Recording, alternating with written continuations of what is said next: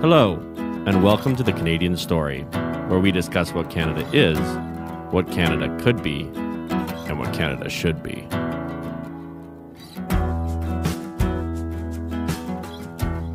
So, Ben, I've invited you back on because I think that it's high time that the Conservative Party actually begin reflecting on what it needs to become in the future. Not just the Conservative Party, but more importantly, the Conservative movement in Canada, which has been consumed by populism, now is facing more separatism, social conservatives. Let's dig into what is the Conservative Party of Canada, what could it be, and what should it be? Why not? Let's just go for it.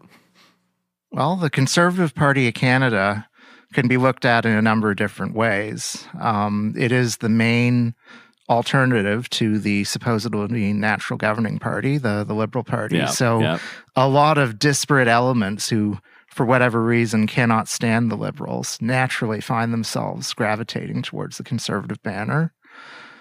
There is a philosophical movement, the Conservative movement, that is undergoing a little bit of flux right now. Yeah, I would say a lot of flux. And people globally, are not deciding, just in Canada. Absolutely. People are deciding what conservatism actually stands for and what kind of voter coalition, who's it going to be for, what does it believe? And there are a number of different competing answers right now, some of which I'm very sympathetic with and some of which I'm very unsympathetic with, but very publicly unsympathetic. Well, with. You got to make a stand. You got to every draw now your and line in then. the sand, yeah.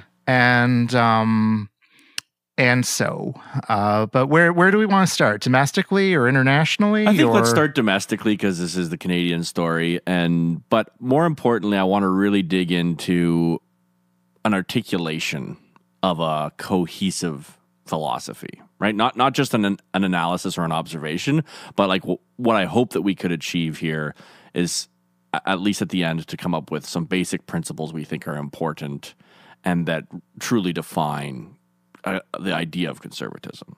At least obviously this is our personal articulation and everyone has their own perspective on these things. But I think what we're really lacking right now is I don't think even most conservatives can truly say what it means to be a conservative right now. Well, if you look at the party's founding principles, so-called, in the Constitution, the principles that were drawn up when the band was getting back together in 2003, you can see an overarching philosophy, and you can also see some areas where it seems to be trying to be a number of different things to a number of different people. And some of that is just the nature of political parties. They're never going to be perfect representations of any one thing. They have to get a whole bunch of people together under the same banner. So you see mentions of markets, you see mentions of social justice even, That's true. Not a phrase that many rock-ribbed conservatives would identify with. But depending on how you define it, it's not entirely inconsistent with the platforms across the years either. So, but that therein you can see where there's a bit of flux. Is the party a free market party, or is it a little more of a working class populist party? There is some contention over that right now. And going back a few decades, there was always talk of the red and blue factions. Oh yeah, everyone loves to talk about that. And a lot of people who would have identified as and been seen as Reds a decade or two ago are now somewhat more outspoken in saying that they're the true conservatives and these other people aren't really. Yeah, no, you're right. And then you get into that sort of conversation. Like, I mean, even take the current leader, that at various times he would have been viewed as a bit of a red, but he ran as a rock-ribbed blue conservative, and whatever shade he is the leader, and he definitely has an interesting direction that he's taking the party. I'm strongly with him on foreign policy, and other parts of the coalition and other parts of what seems to be the platform that he's heading towards, I'm less enthusiastic about than I might have been. But it's a big party, and if you're involved with the party, you can generally find something that you like and just kind of make that your niche deal kind with of thing. The stuff that you're not so keen on, as long as nothing's a big deal breaker. That's how you build that coalition. But I mean, part of building a coalition also has to be a vision of the future, right? And that vision has to be based, I think, on fundamental principles that we create and then adhere to. And I think the big question is, I think those principles were sound fiscal management. I think that was one. I think a strong, principled foreign policy. That was definitely one of our founding ideas, right? Indeed. I would say even provincial rights was definitely part of that, as you said, coming together again that we had in 2004. What I'm not seeing a lot of, and I'm not even saying this as a criticism, I'm literally saying I think this is a problem that nobody's even spending a lot of time thinking about, but which we need to, is what is conservatism? Not what is the Conservative Party of Canada, but like, are we, as everyone says, liberals 10 years ago, right? Like, you hear that all the time, right? The liberals are dragging us forward into this glorious utopian future, and we just keep putting the brakes on. Or are we the sober second thought of the Burkean model, or are we free market libertarians? Like, or maybe all those things. I guess the answer could be yes. But on the very much the Canadian front, there is a very different vision of how the Federation ought to operate than what the Liberals have. And in that, there's lots of continuity between our various leaders. With the exception of the Mulroney years, which involved a lot of renovation of the Federation, I think Conservatives can claim that under Conservative governments there is much more constitutional peace. That the Harper years in particular showed how you can have First Ministers' conferences without then everyone leaving it saying that the country was in danger. They went out of it criticizing the Prime Minister, of course, but that's pretty normal. Isn't that kind of a premier's job? You expect that, but it did take the temperature down a lot, and I hope and believe that a future Conservative Prime Minister would have that kind of calming influence on fights within the Federation. And that is certainly one area where a strong Conservative Party is essential to a properly functioning Canada. Yeah. No, I like that. And I guess if we are boiling that down, what you're saying is conservatism is about the idea of conservatism in Canada has a lot to do with provincial rights, and that usually brings the temperature down, because if you're not stepping on provincial rights, you're not going to have the same conflicts. Well, different policies make sense in different areas, and this goes all the way back to the Great Compromise that Guy Carleton struck with the Québécois seigneurs in the early 1770s. And it's a very organic division of powers, and it has lasted across the centuries. It's lasted longer and much more peacefully than our neighbors to the south. Yes, agreed. And I think that's because it is based on certain things being of national concern, being dealt with nationally, and other things being much more of local concern and being dealt with by the provinces. And when each side knows to stick to what it's good at, then the Federation goes along without a whole bunch of yelling back and forth between the regions. And how would you see that do you see that as a Conservative principle, or is that just a Canadian principle? Well, you're right that the Liberals definitely govern more of a centralized power to the colonies. than the Conservatives ever have, I think. Even although that was Mulroney's downfall, is he became too liberal in a sense, right? Well, he tried very hard to get a settlement of it, and I would push back a little bit. That I would say the Meech Lake Accord, which was where he wanted the Constitution to go. It was if you look at it from a provincial point of view, it is very good in terms of shifting powers to the provinces and in limiting the role of the federal government. His attempt to salvage everything, the Charlottetown Accord, is awful. He put Joe Clark in charge of getting all that settled, and it ended up with a mix of things that nobody wanted. But Meech Lake itself, when it was kept nice and simple and very direct about the reforms, including provincial roles and choosing Supreme Court justices, including a Senate chosen somewhat differently, and including a number of things, that it was based on what Robert Bourassa said were Quebec's 5 demands in the Constitution. And they were all in all, they were reasonable enough that 10 premiers signed on to it. And at first, it had broad support across the country. And then, Pierre Trudeau stuck his oar in the water, and yes. The way things were, the way the amending formula was, that Mulroney had to go vault a higher barrier than Trudeau did. Yeah. Trudeau it's true. didn't have to get unanimity and didn't. Mulroney did get unanimity, but then it fell down on the ratification. And I honestly believe that was an ego thing. It may well have been. If you read Trudeau's memoirs and Mulroney's memoirs, you can decide for yourself, different perspectives, dear listeners. Yeah. But it was a very big thing, and it going down gave us a somewhat stormy decade after that we very nearly didn't survive, but we did survive.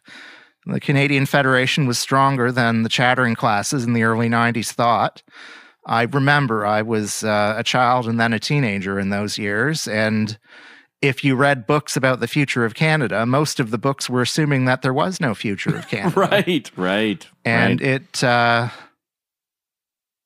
and if you go back to some of the coverage of referendum night, there's a fascinating CBC panel that had both Bob Rae and Stephen Harper on it. Oh, really? I did not know this. And they were commenting right after Jacques Parizeau gave his notorious speech about money and the ethnic vote being the deciding factors in the referendum. And if you look at what everyone's saying, the one guy who was saying, everyone kind of needs to calm down, take things down. Was Stephen Harper? Was Stephen Harper, saying that a lot of people really need to step back and deal with the issues that Quebecers and other Canadians have on their plates about living their lives and about not getting caught up in those questions.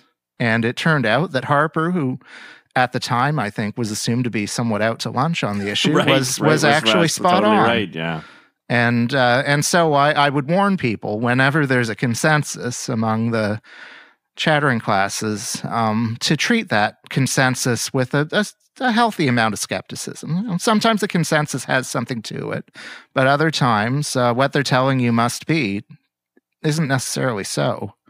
Yeah, I think actually that is a conservative principle, is the caution towards mobs.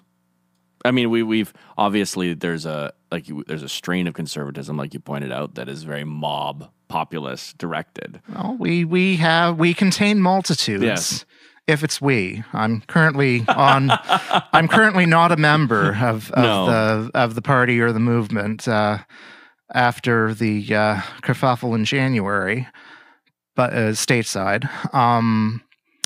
It's interesting because a number of my friends in the party and the movement, they're not giving up on me. They're not like writing me off as a traitor or something. No.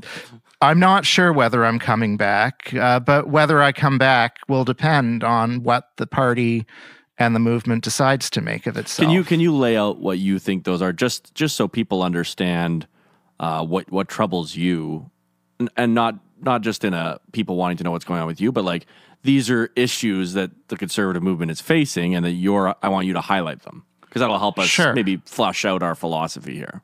Okay, I want to choose my words carefully here, because I sometimes I do want to upset people, but if I upset people, I want to be sure that it's for something that I want to upset people with. Right. But we are broad spectrum undergoing a bit of a coalition change that the sort of Cold War era conservative liberal coalition that made up Mulroney, Reagan, Thatcher conservatism is no longer the leading model for a conservative party. And there is you can look at it in a number of different ways. You can look at it as technocrats versus Democrats. You can look at it as cities versus regions. You can look at it as sort of specialists versus generalists. And internationally, two big issues that really divided these things up were in the two major countries of the Anglosphere, the United Kingdom in their debate over membership in the European Union, and the United States in whatever the heck the last 5 years can be described as. And they get lumped together in sort of a populism versus anti-populism framing. I'm not sure that really covers it, because I actually split my ballot on those two big things. That you're a big Brexit supporter. I was and am a big supporter of Brexit. I think the arguments for Brexit, what with the vaccine rollout or lack thereof. A lot of Remainers have gone Brexit because of that. Well, you can see the challenges that a supranational organization like the European Union provides in terms of reviewing decisions, questioning decisions, getting officials replaced. Bureaucracy. And so that frames it in an area where I am very much with the Conservative Party over there.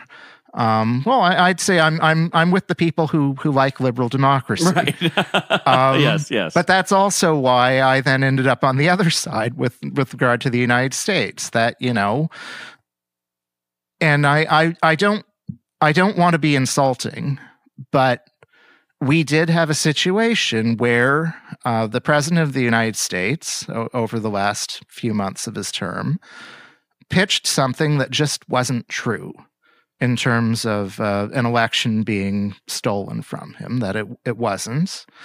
And he pitched this narrative, and then a number of people took the president at his word and believed that they were saving democracy by storming the Congress, when in fact they were the ones endangering democracy. And it's very frustrating and very sad. And as an American, I'm American through my mother.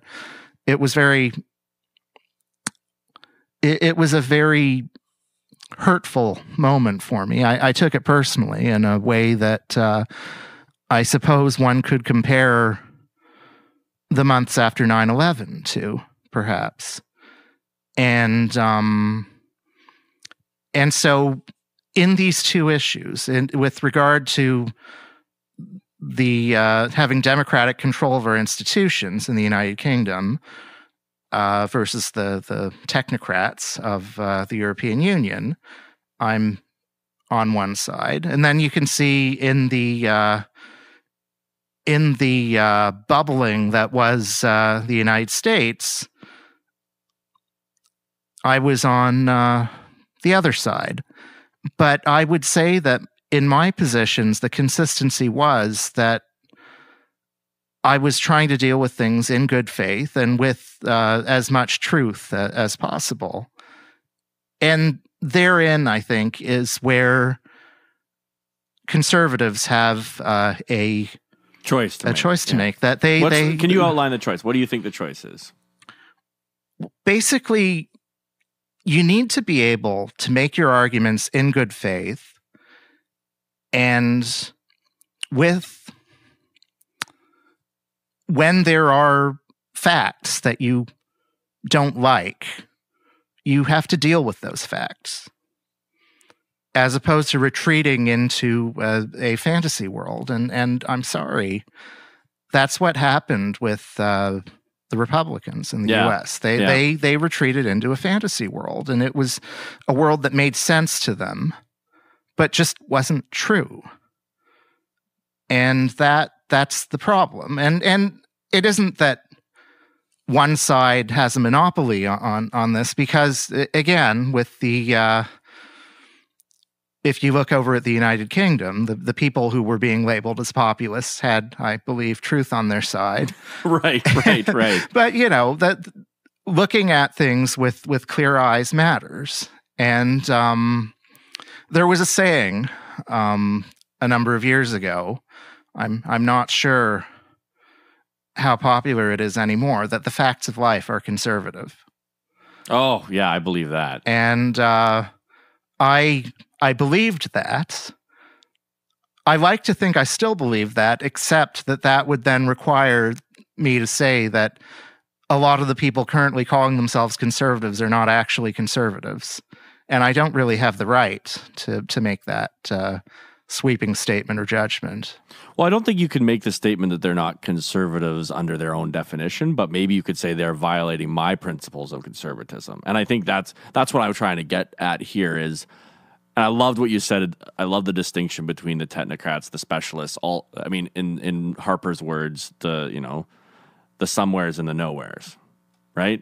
There is a deep concern among a lot of the people who do not live where I live. I live in Toronto, but who don't live in sort of the big city, that the people there no longer consider themselves to be of the broader country. That a lot of people working in certain jobs in the big city view themselves as having a lot more in common with other people in similar jobs in other big cities of the world. And so the big question is, who's fighting for me?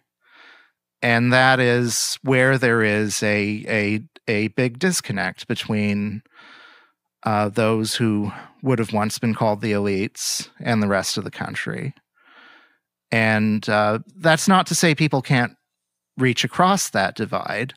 That, say what you will about the former president. He was definitely of New York, and but was taken as the representative of not New York. And the Prime Minister of the United Kingdom was the Mayor of London for 2 terms, and was very much personified his city. But he now has a coalition. He quoted the Odyssey in the original Greek, I think, on a TV program for 10 minutes. Well, when you study those things, you remember them. Yes. My Russian is a little rusty, but I could have done a few verses of Pushkin's The Bronze Horseman, and if I'd thought about it, I would have done it up again for this. That would have been great. Na beregu pustynek von stoяло dum velikich palm ivdal gladiel. And so on. But Boris Johnson is an example of how you can make these connections. Yes, he really is. He has a deep connection to Britain's past and a sense of that. And that is why, even though he was the son of a European Commission official who grew up part of his time in Brussels, when it came down to it, he made the call that they had to get out, that mattered to him more than his His own past, in a sense, yeah. Childhood and professional ties to the bureaucrats. And so if conservatives define themselves as on the side of their own country versus the sort of blob of the international bureaucrats, I think that is something that I can very much get on the side of. But if people go off into a big war against certain parts of the country, that I don't think he meant to come off quite how he did, but the current leader of the Federal Conservative Party of Canada did a video in which it was boldly declared that his policies were not being made for people in Toronto. And my immediate visceral response was, well, F you, I'm from Toronto. And a lot of people are.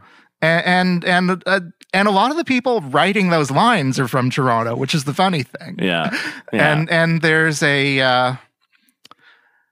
I wonder if conservatives, if a number of conservatives have so gotten into the fights that they have against the lefties that they are forgetting the sort of high-minded reasons why they got into what they've gotten into. I could not agree more. I honestly, we had Angelo on the podcast to cancel this. You know, he's writing for the, and I really like Angelo. And I especially like that he is refusing to be canceled because fuck people who try to cancel people. But I will say this. Our entire dialogue around politics is flawed because it's creating this idea. We just had a rabbi on from Montreal that we were talking about. We worship politics now. Now that the gods are dead, that's our religion. And that's the problem, is even how you feel, how you feel right now, just because you disagree with something that the conservatives have done, you now feel like you have been essentially excommunicated. But you excommunicated yourself. Well, right? You know, I did, after having 5 years of being told that I needed to really be concerned with how these other people felt, I thought, well, what about how I feel? And so I can't read 55 or 60% of the membership out of the party. So the only thing I could do was read myself out. And for now. And I think it's important, but we haven't really dug into. So what is the choice? So we're using Boris as an example of how it can be done well. But what is this existential choice that we're coming up on? Well, this may sound somewhat melodramatic. That's not a good way to lead into it, but there we are. But the choice is, how much do we believe in the institutions of liberal democracy? That how much do we believe in actual fair elections and respecting the outcome? How much do we believe in institutions? Do we believe that everything is rigged and that you have to take the gloves off and fight no matter what? Because in order to have liberal democracy, you need an agreed upon set of rules. You need losers' consent. And if people decide that there is no such thing as losers' consent because the fight isn't fair, then there is a problem. A very big problem. A huge problem. And I hope that a lot of conservatives up here who claimed that they believed what the president was telling his party about the election, I'm hoping that people were more cosplaying than sincerely believing that stuff. That it was, you know, he's on our side, so-called, and that's why people lined up that way, and that January 6th was a sobering event in that sense. I'm afraid I don't think everyone is, but I think I want to go deeper. I said I hope. Yeah. I think I want to go deeper than that, because this is a good point that I hadn't thought of that you just brought up that's really important. Like, this was being projected as going to happen by the president for months before it happened. He was basically putting the country in an impossible situation, which is if he won, well then, obviously half the country was going to lose their mind. But if he lost, he was ensuring that the other half lost their mind. Well, but and this is why I'm going to say you shouldn't be following someone like Donald Trump. That I had been waving my arms for the 5 years before that, saying, look at this interview in Playboy in 1990. Look at what he says about stuff like the Tiananmen Square protests and about power and the use of power and what he actually believes in. He is that guy. And even knowing philosophically that that's where he was, I was still kind of shocked when it actually happened. There's a American conservative website called Hot Air, and one of their hosts is a guy named Alapundit, and he commented that his comment was to the extent of, on the one hand, being proven right about Trump is something, but wow, I didn't think we'd be proven right in this way. Right. And right. And so, I mean, the thing is that our friends on the left spent so long crying wolf. Yeah, with Mitt Romney, with even George Bush. Well, John McCain even. Yeah. Certainly Reagan, certainly Bush 41, that when a wolf finally came, nobody believed them. But that the wolf was still there. And so with regard to the conservative movement, you need better wolf detectors. I like that. You need better shepherds, too. You do. And for a number of years, I took that role myself as an EDA president, as a candidate, as sort of a commentator in my free time. But when more people than not took the other side of that, that's when I just said, F you all, I'm out. Yeah. And I don't blame you because you have to have a line, right? And obviously I don't agree with your methodology, but I completely agree with your character assessment of why you did it. But going back into what you're talking about on institutions, I think you made a point there that I want to flesh out. Conservatives, at least for where I'm from, inherently distrust government. Which is different than the Ontario / let's call it quote unquote Canada model, and I think America is a lot more like that. How do we strengthen trust in our institutions while maintaining what I think is a core principle, which is government is not the answer? Well, government isn't the answer for many, many things, and we certainly need a big scaling back of government. But there are situations where government is the answer, that you want to have a court system, you want to have a currency, you want to have an armed forces, an army, a navy, an air force, a border patrol. Certainly conservatives believe in borders. True. And, right now, I think believing in borders is something like a 95% position in Canada. If you look at the polling. Everyone wants to just keep them shut, yeah. Yeah. Funnily, I don't. I want that border to open up again, but we need to get a lot more vaccine in here before we're able to. Yeah. Certainly. But you can see in those things where there are situations where, of course, you need a state, but you need a limited state. You need limited governments, and therein, I think, is the foundational conservative principle. Yeah, that if you can get to limited government, if you can get to a healthy respect for our history and our institutions, I think a lot of conservatives right now are a little lost, that they feel that's exactly my point, under cultural attack that the people holding the heights of the cultural institutions have been engaged in an assault on our past, on figures of our past, on our founding prime minister, on even apolitical institutions like the monarchy, all of these things. And it has left people wondering if anything is sacred. And if nothing is sacred, and if anything can go, then what is there to stand on? And that's when people are vulnerable to the wolf. Mm-hmm. Oh, and say, look, I will protect you. Never mind all those other people. I'm on your side. I'll fight for you. And that is a deeply attractive pitch for where a lot of conservatives are at.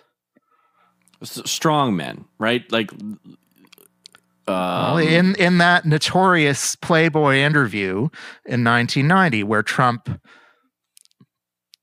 expresses his approval of the Tiananmen Square massacre, he talks about the power of strength. And at various points in the history of Western civilization, people have been very drawn to that. And especially when you get down to what seems like a street fight between left and right. That's what happened in the interwar period. Yep. And not just in Germany. That you can see a lot of it in Spain. It happened in Italy. In France. Yeah. That Trump's guy Bannon was going around pitching some French intellectual thought from the interwar period, from one of the guys who was on the Académie Française named Charles Maurras. And Action Française was the magazine that he ran. And a lot of sort of French fascist thought came out of that. And some of the other people who went to the dark side were pitching stuff from some of the nationalists in the interwar period, some of them from Eastern Europe. I don't remember those names offhand, but these ideas that had been kind of ruled out of bounds, people are rediscovering them because they are trying to find a bastion of strength that they feel they do not have from the institutions as they were. Well, because they feel like the institutions have been taken over, right? They do feel that way. And in some ways, they're not wrong to feel that way. But, and there's always a but, if you're looking for something to hang your hat on, you need to choose that thing very carefully. Yes. Well, like in life as in politics, your first principles will end up being your whole life. Well, when you're not sure where you are, that is what you need to do. You need to retreat to first principles. So what are your first principles, Ben? That's a very good question, and I'm sometimes a little fuzzy-headed about it. So I'll try not to be too broad, but generally speaking, I'm a free market guy. I think that if the private sector can do something, the private sector ought to do that thing. But unlike some of my friends who drank very deep of the libertarian classical liberal pool, I nevertheless like our institutions as they evolved. I think that the common law legal system, the institutions of Parliament and the Crown, and all of that they have been tested over time as being very effective ways of exercising power, gaining power, exercising power, and having a peaceful transition to somebody with a different view of what ought to be done. And that it has been able to go through a number of different changes of direction across the decades, sometimes for the better, sometimes for the worse. But if nothing else, you've been able to have those changes. So a fundamental other principle is democratic control of our state and of our institutions. Yeah. Mm-hmm. And so those things together, that believing in the private sector, free markets, in democratic institutions, and in the historic development of our democratic institutions, including the constitutional monarchy, those are, with my Canadian hat on, where I would hang my hat. And until very recently, I was convinced that that was the Conservative Party of Canada. And now I guess your fear is that they're heading down a road of strongmen. Well, I don't believe the leader is that. I think the leader actually probably agrees with almost everything I just said. Right. But the issue is the membership and the people who make up the movement, and where that sort of mass of people wants to go. And I don't know where that mass of people wants to go. That a majority of them, I would say, were very drawn to, until certainly, I'll say until the end of 2020, were very drawn to what was going on south of the border, that approach. And if that's where people want to go, then the party can continue to count me out. Yes. Here's an interesting thing to think about. Is so much of the world right now is defined by what I am not what I am, right? Right. And so, like, Democrats are less identifying as Democrats than that they're not Republican. Sure. And similarly, Republicans are no longer identifying themselves as Republican necessarily. They're defining themselves as not Democrats. Or not the radical left, I think they would say. Exactly. I'm not, and you know, it's funny when you look at it that way, because I think that you're wrong about who makes up the Conservative Party, but not entirely wrong. And here's what I would say about it, okay? I think that cleansing is happening. The Trump, we'll call them the Trumpkins of the Conservative Party, were the Derek Sloan's people, right? That was the message he was delivering. And what does the leader do? And I don't want to defend, I'm not here to defend the CPC. I'm here to get to the philosophy of what the conservative movement needs to be. And I loved your two principles. I think if we can get back down to that foundation, we're in good stead. And we're seeing the Liberals not live up to either of those. So, well, I mean, we're running what, a $400 billion deficit right now. So who knows where we're going to be in a year or two? Yeah.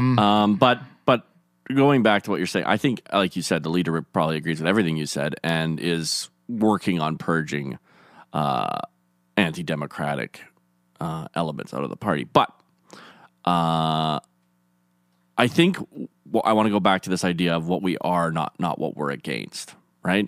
And because we live in this void of meaning that exists in the post, in a post God haunted world, right? Where we now have no definition of what matters and what doesn't truly, that we all agree upon. Where it used to be different. There were first principles that everyone agreed on.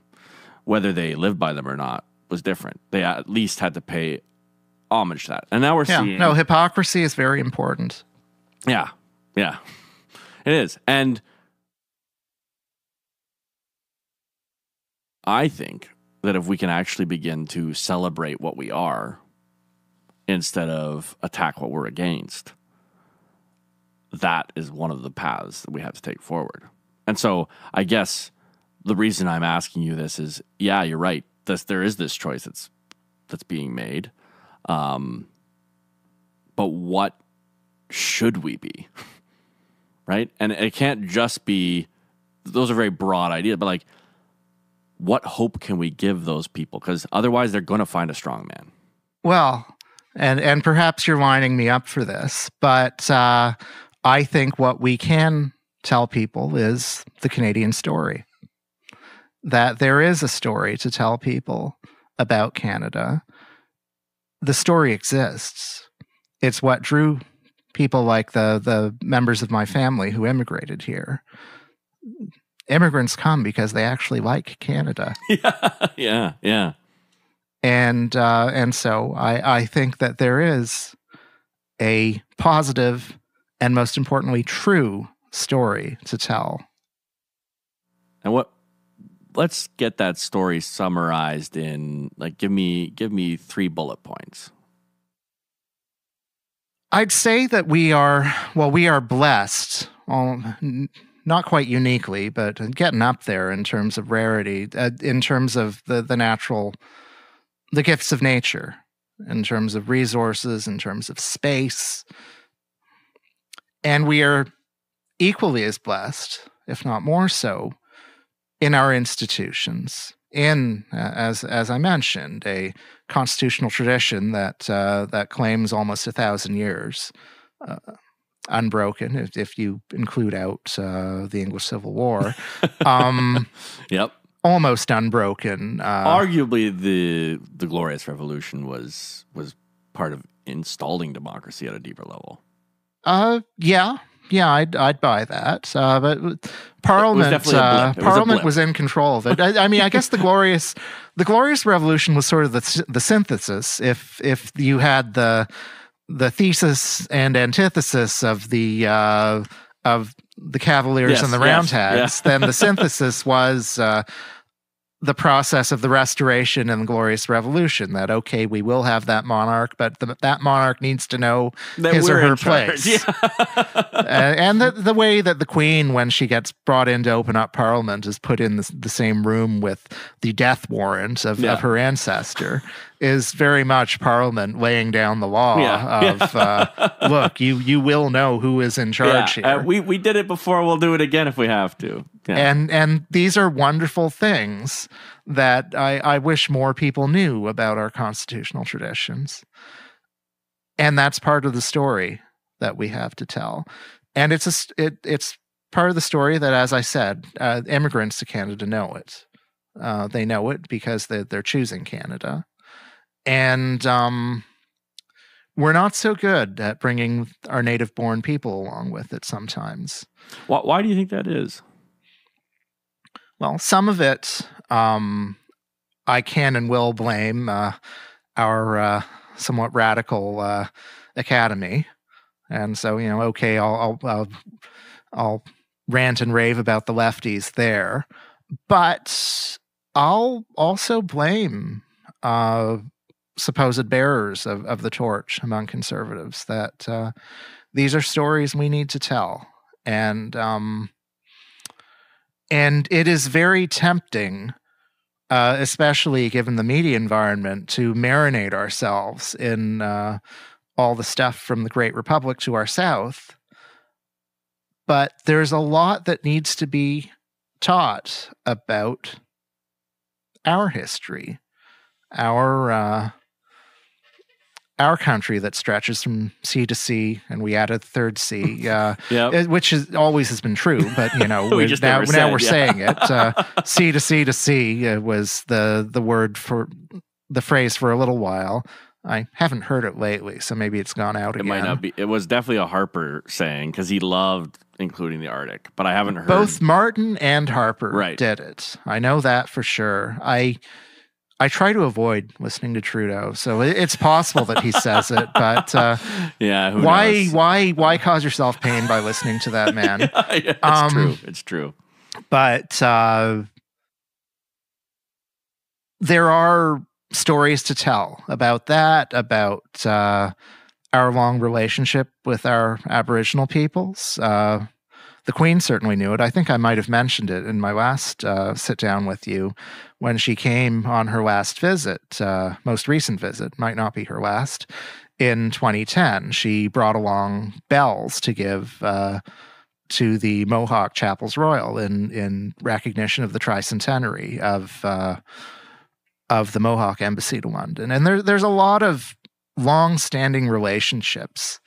Canada's very much a relationship-based country, that the relationship between the French and, as they would say back then, the English, but, the Francophones and Anglophones and Aboriginal peoples. Yeah. And there's a lot of history there, and it doesn't get told a lot of times. And if we want to avoid falling for whatever strongman or wolf of the moment, we need to give people roots. Yeah. Or we need to show people the roots that exist. And they can decide whether they want them or not. Yeah, they can decide whether they want them or not. But I would like to think that more people than not who would view themselves as conservatives would find these roots attractive. Yeah, I agree with you.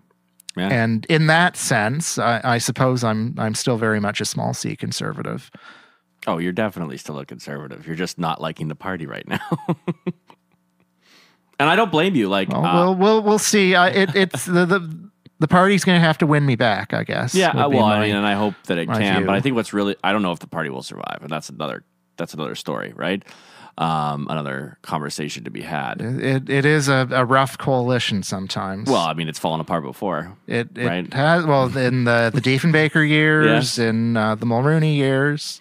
So it's not as if this is a permanent thing, right? But what I will say is I completely agree with you, and I think I love that your proposed solution is let's actually get to know our own country. Let's stop, navel gazing and just being obsessed. I guess navel gazing is the wrong word. Let's stop. I guess I want a little more navel gazing. Yeah, we want more, but let's stop our obsession with America. Yes, America's important. Yes, the whole world pays attention, but like we are obsessed.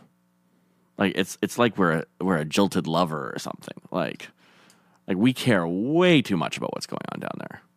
Well, I guess the American Revolution was a rejection of the founding documents of Canada, of the Royal Proclamation of 1763, the Quebec Act, or actually, I think in text it's the British North America Act of 1774, although when we talk about the British North America Act, we mean 1867. Yeah. But it was a rejection by the 13 colonies of that settlement. The settlement that has persisted in Canada. That literally created Canada. They hated the idea that the Quebecois were getting. Oh. So we literally are jilted lovers. I love it.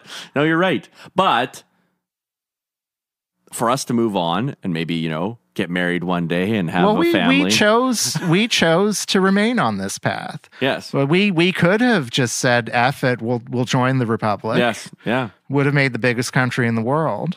Yeah. But we chose not. And that choice not is something worth getting to know and understanding why, yeah.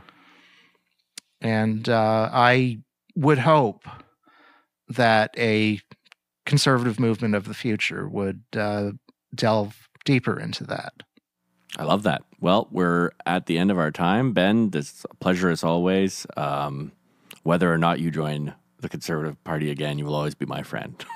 Thank you, sir. And it's always a pleasure to be a small part of telling the Canadian story. Thank you for listening to The Canadian Story. You can find us on Instagram and Twitter at The CAD Story. That's The CAD Story.